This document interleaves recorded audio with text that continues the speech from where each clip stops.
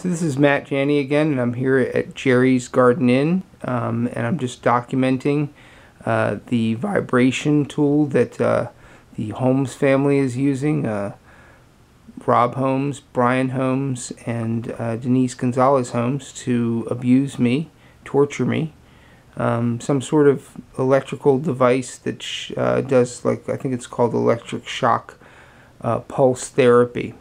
But as you can see, it looks like we're having an earthquake. This is a water bottle. I'm just using it to show, you know, the vibration. So you can see the level of water there. It's just shaking. We're not having an earthquake. This is just one of their little tools they use to abuse me. It is now 2:35 in the morning. I'm trying to get to sleep and I can't because, you know, I'm getting abused. It's a sleep deprivation tactic. Thank you.